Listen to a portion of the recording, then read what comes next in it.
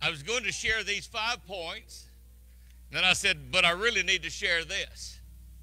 I can't share this without showing you the full story. Because it's real easy once we read our text verse to become very judgmental. I mean, we know Israel, right? Their whole lives have been this. Good kings, bad kings, they did right, they ran, they worshiped God, they worshiped idols. That's what their whole Old Testament story is. Israel, and I used to think, how could they? They seen God, experienced God. And the tabernacle, they seen the wonderful fire and the cloud. They seen it all. And yet they still would walk away and deny God. Peter, after a 3-year ministry, said, I don't know the man. He swore with an oath, I don't know that man. After Jesus had just told him, before the cock crows in the morning, you will deny me 3 times. He said, oh no, I wouldn't do that. Be careful.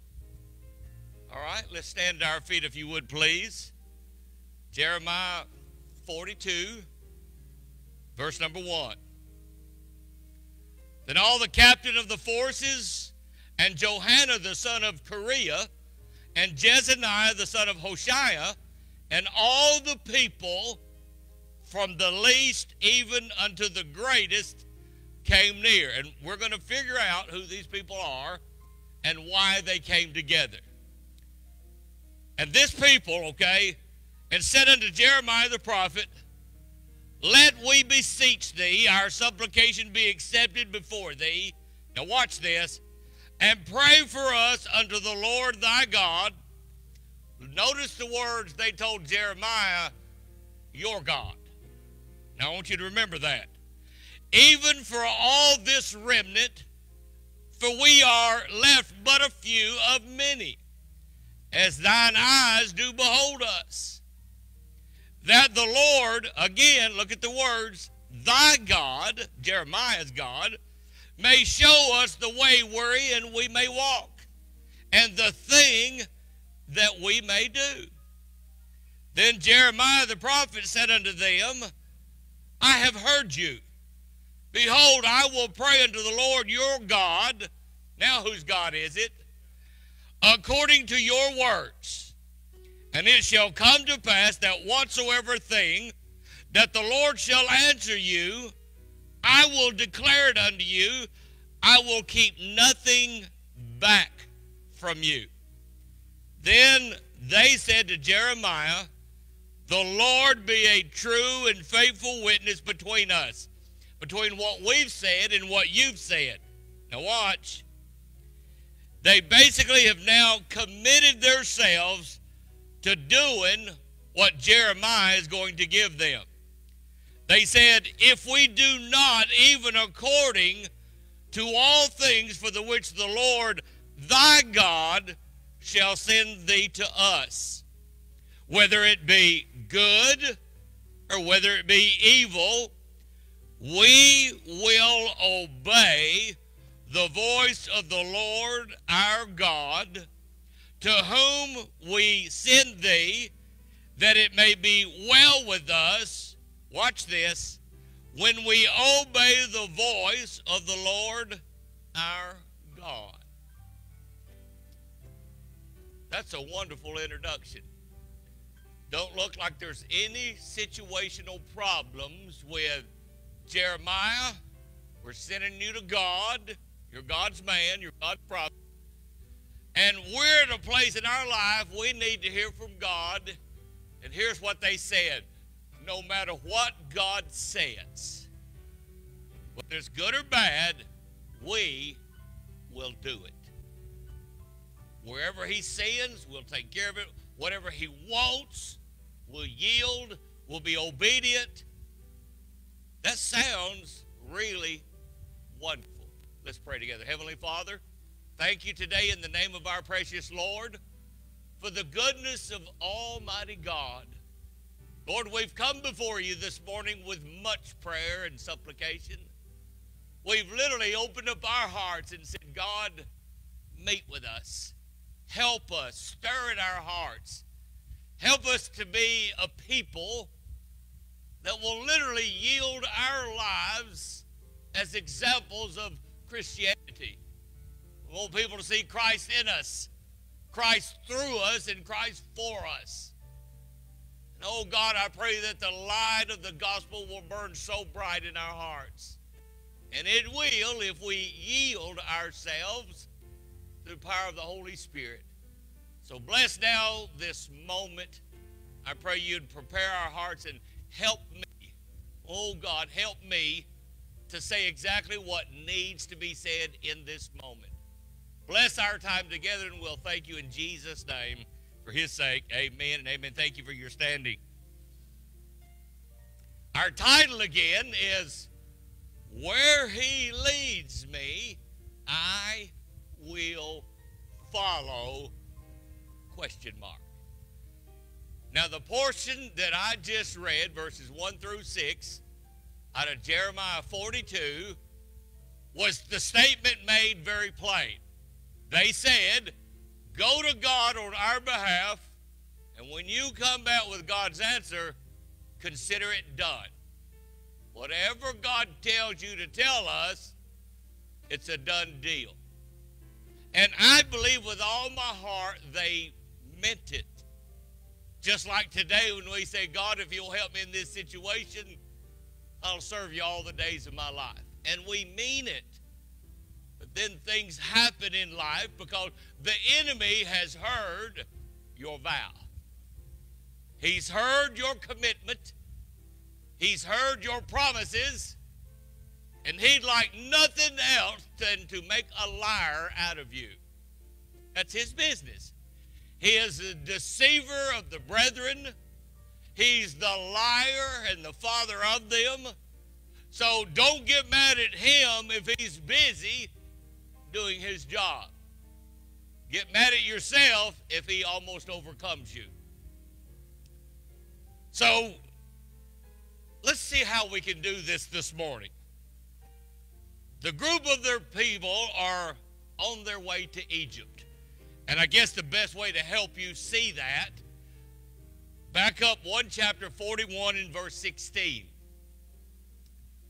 Then took Johanna the son of Kareah, and all the captains of the forces that were with him, all the remnant of the people whom he had recovered from Ishmael. I want you to remember that name, because this whole story is about this man named Ishmael, whom he had recovered from Ishmael the son of Nethaniah from Mizpah, after that he had slain Gedaliah the son of Ahikam, even mighty men of war, and the women, and the children, and the eunuchs, whom he had brought again from Gibeon. And they departed and dwelt in the habitations of Chimham, which is by Bethlehem. Look at the statement, to go to enter into Egypt. They're in Judea, and while they're waiting Judea, their minds are already made up. We're going to Egypt. Egypt is a type of the world. We could sit here with God, but in Egypt, they have food, they have water. There's not war going on. There's a lot of great things, and we want to be a part of that. Even though God just delivered them. So basically, their prayer to Jeremiah was, see if you can get God to convince us not to go to Egypt. Because that's where our heart says we need to go for our protection. The man Gedaliah has just been murdered. He was even warned that he was going to be murdered. Now, Nebuchadnezzar really loved Gedaliah, and he made him the governor there in Judea. So everybody just loved Gedaliah. He was a man that just had God radiating over him. So all of a sudden, another king sent Ishmael to go and murder him. But so that you're not hindered in your murder prospect, go and be his friend. Go and eat bread with him. Go and make yourselves as one of the friends. You know, not all friends are the friends they supposed to be. So now, Israel, or the remnant that's left, are terrified of King Nebuchadnezzar because Ishmael just killed the governor.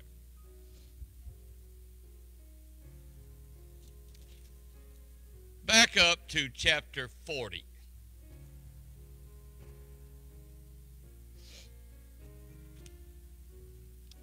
I want you to look at verse 16 of Jeremiah chapter 40. Let's back up to verse 13. Moreover, Johanna, the son of Kareah, and all the captains of the forces that we just read in 42:1 that were in the fields came to Gedaliah to Mizpah. Now watch what they said. It said unto him, Dost thou certainly know that Baalis, the king of the Ammonites, hath sent Ishmael the son of Nethaniah to slay thee? But Gedaliah the son of Ahikam believed them not. Then Johanna the son of Kareah spake to Gedaliah in Mizpah secretly, saying, Let me go, I pray thee, and I will slay Ishmael the son of Nethaniah, and no man shall know it. I'll do it quietly and secretly. Wherefore should he slay thee, that all the Jews which are gathered unto thee should be scattered, and the remnant in Judah perish? But Gedaliah the son of Ahikam said unto Johanna the son of Kareah, Thou shalt not do this thing, for thou speakest falsely of Ishmael. He's my friend. He wouldn't do that to me. So now, after Gedaliah was murdered, and all the people that was with him, and they were thrown into a pit, which King Asa had made to hold water to protect the kingdom. So now if you look in chapter 41, let's look in verse 2. Then rose Ishmael the son of Nethaniah, and 10 men, I want you to remember that, and 10 men that were with him, and smote Gedaliah the son of Ahikam the son of Shaphan with the sword, and slew him, whom the king of Babylon had made governor over the land. And Ishmael also slew all the Jews that were with him, that was with Gedaliah, at Mizpah, and the Chaldeans that were found there, and the men of war. Look at verse 5. That there came certain from Shechem, from Shiloh, and from Samaria, even 80 men. That's 80 men, having their beards shaven, their clothes rent, having cut themselves with offerings and incense of their hand, to bring them unto the house of the Lord. These people are broken. They're weeping. The only thing we didn't hear is them taking ashes and putting it on their heads. Verse 6, and Ishmael the son of Nethaniah went forth from Mizpah to meet them, the 80 men, weeping all along as he went. He prepared to be doing what the 80 men were doing, but he did it for a show, as not to catch you surprised. Now watch this. And it came to pass, as he met them, he said unto them, Come to Gedaliah the son of Ahikam. In other words, are you going to see the governor? Now watch this. And it was so that when they came to the midst of the city, that Ishmael the son of Nethaniah slew them, and cast them into the midst of the pit, he and the men that were with him. So 10 helpers and Ishmael just tried to overtake Gedaliah, killed him. All the Jews that were with him killed them. And now he's out meeting this group of 80. And guess what he's fixing to do? Now, look in verse number 7. And it was so that when they came into the midst of the city, I want you to notice that Ishmael and his 10 feathered right in the group, and no one knew the difference. And cast him into the midst of the pit, he and the men that were with him. But wait a minute. Not all 80 were caught, but 10 men were found among them that said unto Ishmael, Slay us not, for we have treasures in the field, which is the treasures of wheat and of barley and of oil and of honey. So he forbare and slew them not among their brethren. Look down to verse 10. Then Ishmael carried away captive all the residue of the people that were in Mizpah, even the king's daughters, Nebuchadnezzar's daughters, and all the people that remained in Mizpah, that's including Jeremiah, whom Nebuchadnezzar, the captain of the guard, had committed to Gedaliah, the son of Ahikam, and Ishmael, the son of Nethaniah, carried them away captive and departed to go over to the Ammonites, which was the Jews' enemies. But when Johanan, the son of Kareah, it's the people we read about in 42:1, when all the captain of the forces that were with him heard of all the evil that Ishmael, the son of Nethaniah, had done, then they got together, they took all the men went to fight with Ishmael, the son of Nethaniah, and found him by the great waters that are in Gibeon. Now it came to pass when all the people which were with Ishmael saw Johanan, the son of Kareah, and all the captains of the forces. Now those that were in captivity, they saw that who was with him, and they were glad. They said, He's coming to rescue us. So all the people that Ishmael had carried away captivity from Mizpah cast about and returned and went unto Johanan the son of Kareah. But Ishmael the son of Nethaniah escaped from Johanan. He ran from the battle with 8 men. How many did we start with? 10. So he's lost 2 men. Now watch this. Then we read at the beginning of our service today, verses 16, 17, and 18. Now you know why verse 17, it says at the end, to go and to enter into Egypt. They wanted to get away from Ishmael. They wanted to run from the king of Babylon, Nebuchadnezzar, because he is fixing to get wholly upset for Ishmael killing the governor. And now they're saying, we're running. You can stay and let God protect you, or you can run what seems to be peace and safety. Now, the Bible tells us when they cry peace and safety, then sudden destruction cometh upon them. Now we're in chapter 42, and as we start verse 42, this same group of people who were in captivity by Ishmael have been delivered by Johanan and his men. So now, here we are. We've been delivered. God has spared us. We didn't lose any more, and we killed at least 2 of Ishmael's men. So now, our best intent as a group of Jews is to run to Egypt. Yes, we'll be slaves, but it seems to be the best choice that outwardly looks for us to do. So now we come to our text verse reading, and they said, whatever God wants us to do. But wait a minute.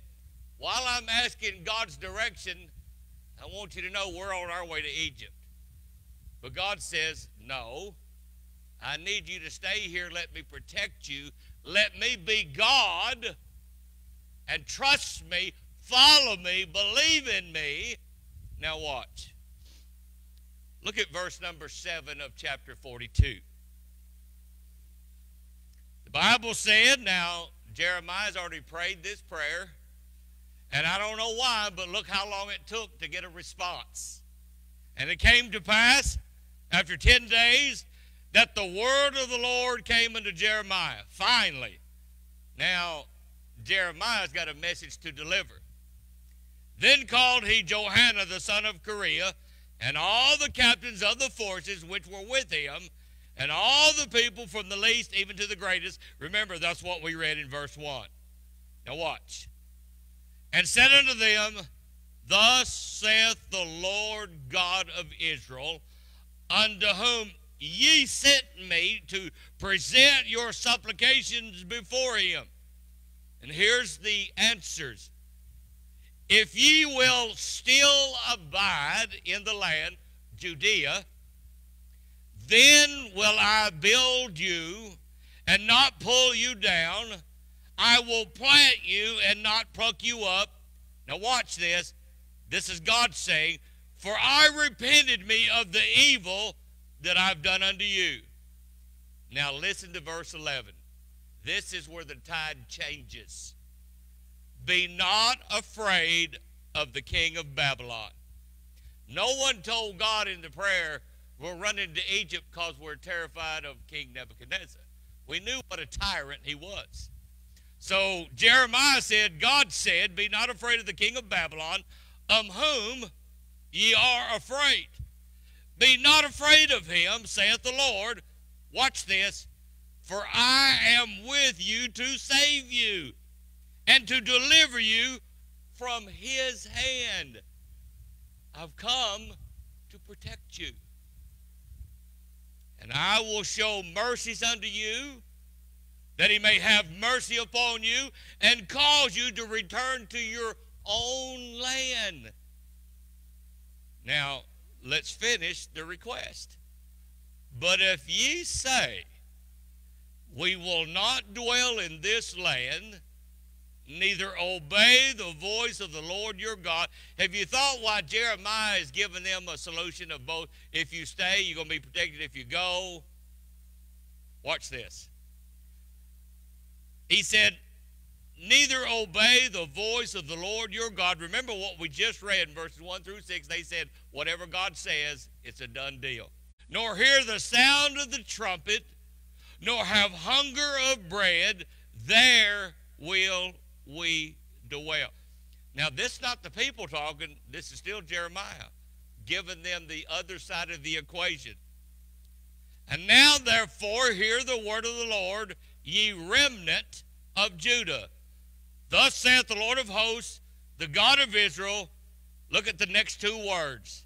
If ye wholly set your faces to enter into Egypt, and go to sojourn there, let me stop.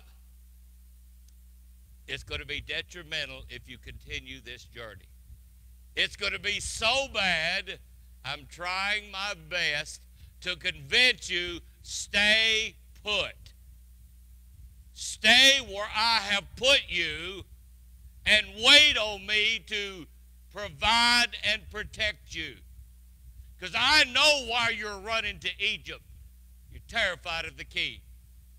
But I'm bigger than the king. I can take care of every single one.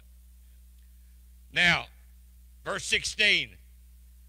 Then it shall come to pass that the sword which ye feared, running from King Nebuchadnezzar, shall overtake you there. Where? In the land of Egypt. And the famine whereof you were afraid shall follow close after you there in Egypt, and there shall ye die. So shall it be with all the men that set their faces to go into Egypt to sojourn there. They shall die by the sword, by the famine, by the pestilence, and none of them shall remain or escape from the evil. Now watch this, that I will bring upon them. You don't have to worry about King Nebuchadnezzar. You better worry about me.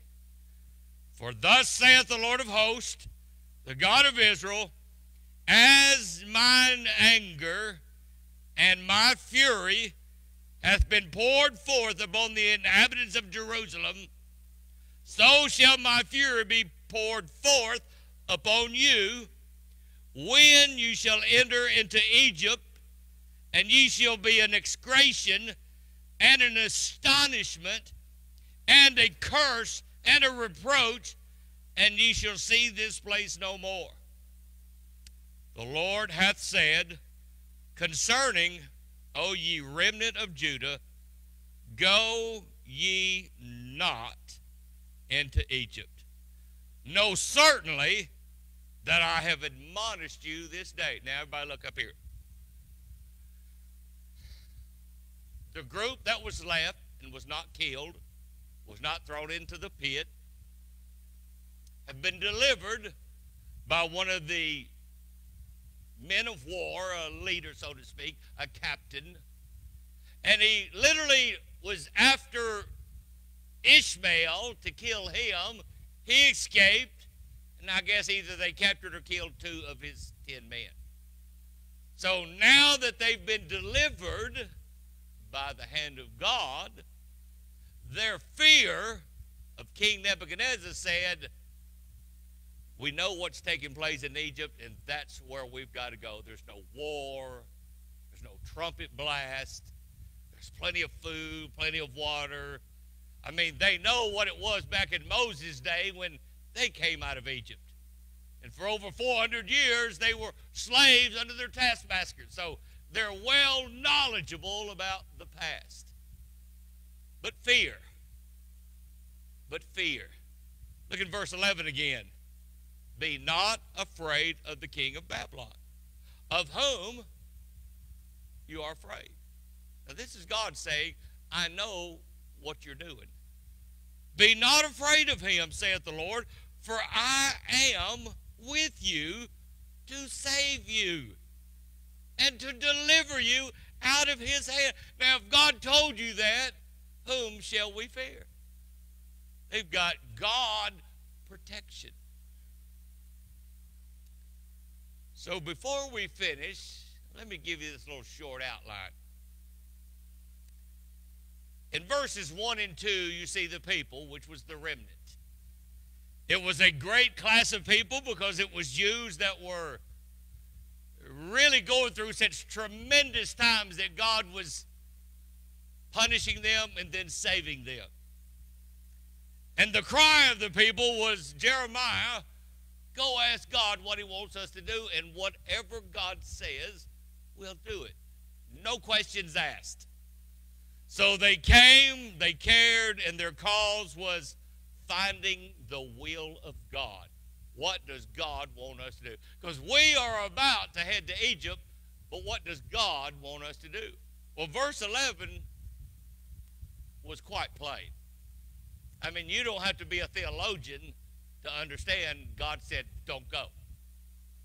Because if you do go, everything you feared from King Nebuchadnezzar, I'm going to bring upon you. So, now how does the choice look? Go to Egypt? Well, we're going to die. Fear of King Nebuchadnezzar? Well, he could kill us, but God said, I'll protect you. So if God's protecting you, King Nebuchadnezzar can't do anything to us. So it shouldn't be that hard. So we see the people, and then we see the prophet in verse 2.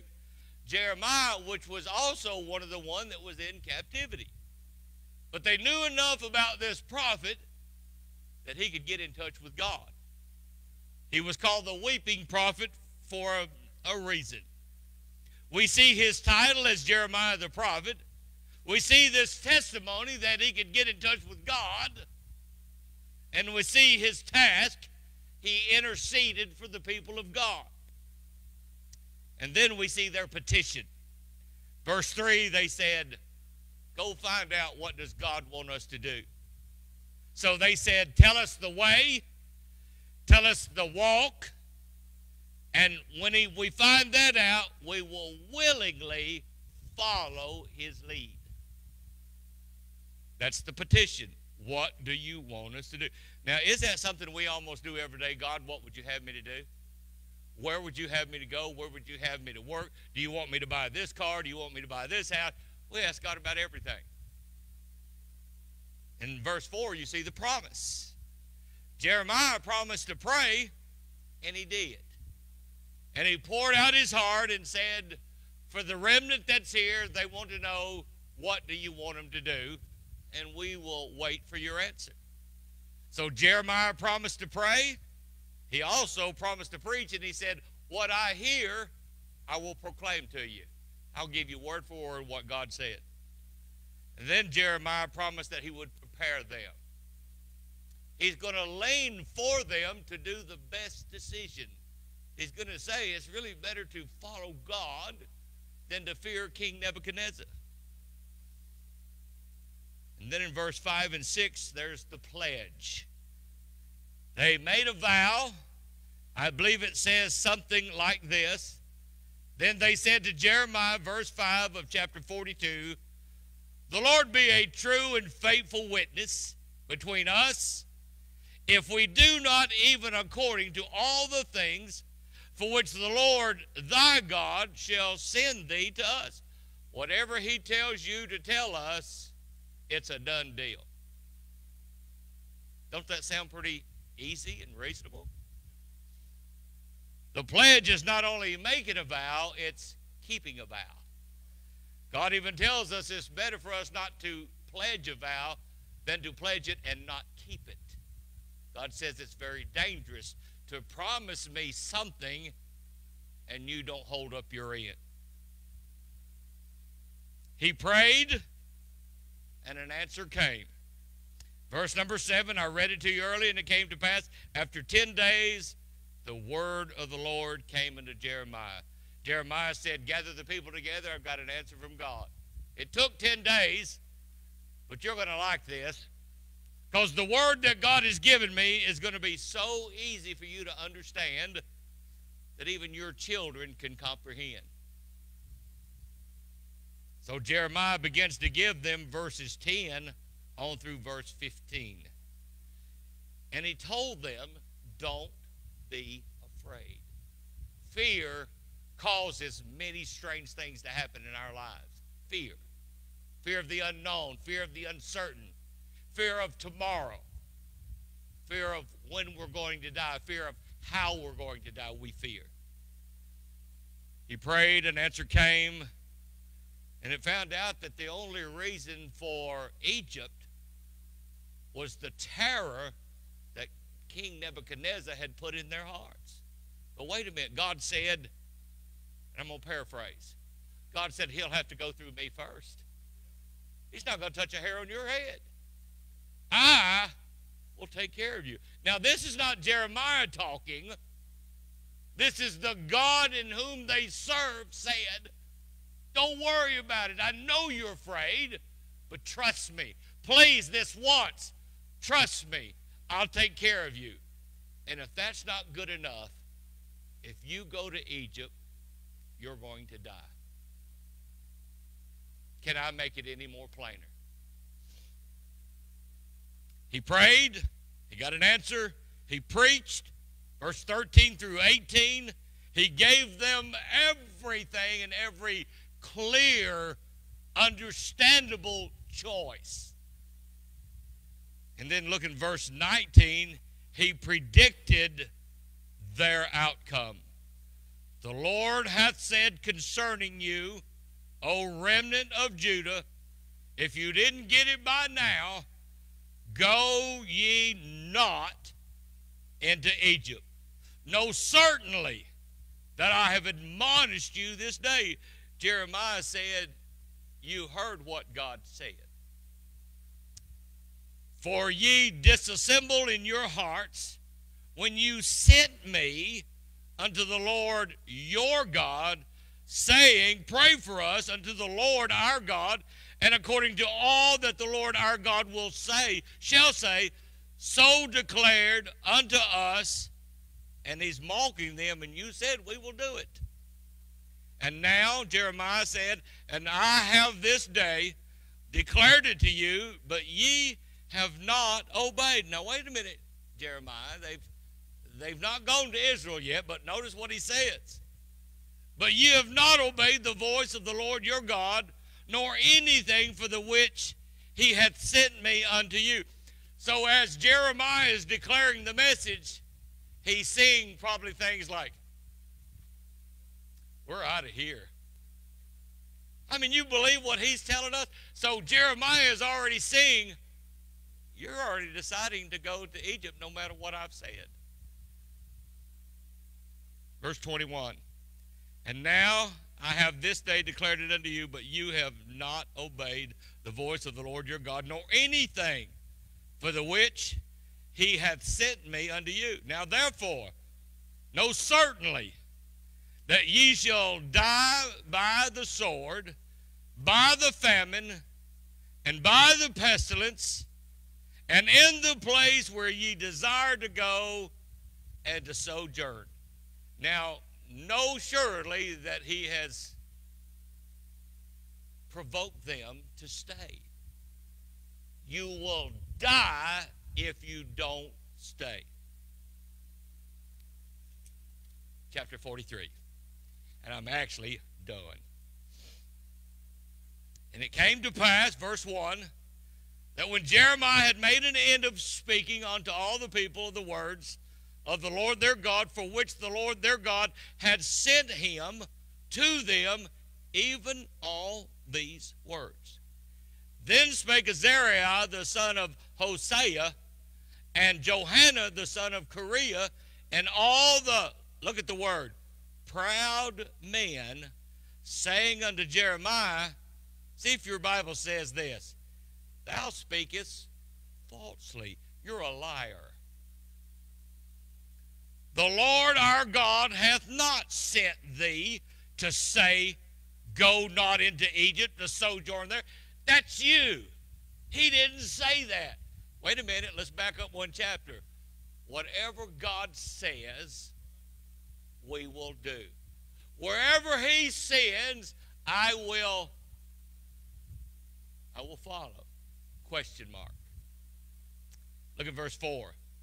So Johanan the son of Kareah, and all the captains of the forces, and all the people, and how did Jeremiah know?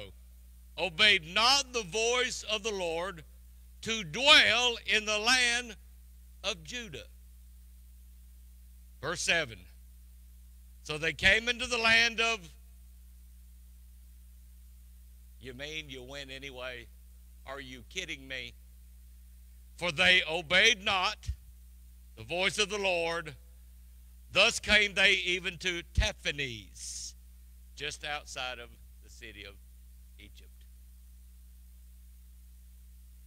So the reason for the title is, where he leads me, I will follow, maybe. It depends. If it's within my liking. So when we ask God, whatever you have for me, I'll follow. Maybe. Whatever you want me to do, I'll do. Maybe. Where you send, I will follow. Maybe. Do you realize a whole chapter was given to this group to save their lives? I mean, how much easier can it get? If you stay, you'll live. If you go, you'll die. Now, it doesn't take rocket science to go, let's see, go there, we die, stay here, we live. Let me see. Jeremiah did his job. He prayed, he interceded, and he delivered. But what he delivered didn't tickle the ears. It didn't tickle their fancy. It didn't give them what they were wanting. They looked into Egypt and, yep, that's what we want right there. What they offer. Egypt is a type of the world. When the children of God look at the world with more excitement, than the things and the places of God, there's problems. And there's tremendous repercussions. Let's stand to our feet if you would, please. Heavenly Father, in the name of our Lord Jesus, we come before you again, asking, oh God, would you send grace and mercy to help us? And Lord, when we pray and said, Lord, whatever you have us do, in our hearts, we're honest. And sometimes things of this life, people, friends, family, situations, and fear, it can cause us to look twice at something else over God's perfect will. How can we miss it when you've literally laid out a plan that's foolproof? Stay and live, go and die. And everything you fear here, I'm going to make sure it takes care of you, and it will take your life over there. Because you didn't stay and trust me. You didn't stay and follow me. You didn't stay and believe in me. I'll make an example of you that others will hear and understand what I've warned you about and what you still went ahead and did. So the song in our songbook says, wherever you lead, I'll follow. Whatever you want, I will do my level best to listen to you, follow you, to be submissive, I hope. So, Father in heaven, I knew you knew their hearts, because before they came to you with prayer, you already knew where their hearts were running to for their fear. You tried your best to change their minds. You warned them. You gave them all the aspects of a bad decision, and yet they still went on. And everything they feared followed them and came to pass. Father, when we pray, Lord, wherever you send, we'll go. Wherever you lead, we'll follow. I hope from Israel's example, we can have an example that turns out well, because we know that this example was put in the Bible for us. It was to teach us. God hasn't changed. So, Father, help us here at Priceville Baptist Church that we'll be led of the Spirit of God. We'll go and do exactly as you have commanded. It's better to stay with God and struggle than to go in the ways of the world and die. So, Father, we give it to you. Speak to everyone here. If there's someone here that's never been saved, today is their day. It is God's will for every person to be born into the family of God. He's prepared a way and a place. He's done it all so you can come freely, accepting his grace for the forgiveness of your sins. If you've never followed the Lord in baptism, well, we can take care of that as a church to immerse you biblically and to help you be submissive unto our Lord. And then if you're here looking for a church, we pray that God will direct you to help you find the place of worship where he can best use you. Help us, oh God, to be submissive, and we'll thank you in Jesus' name we pray. Amen.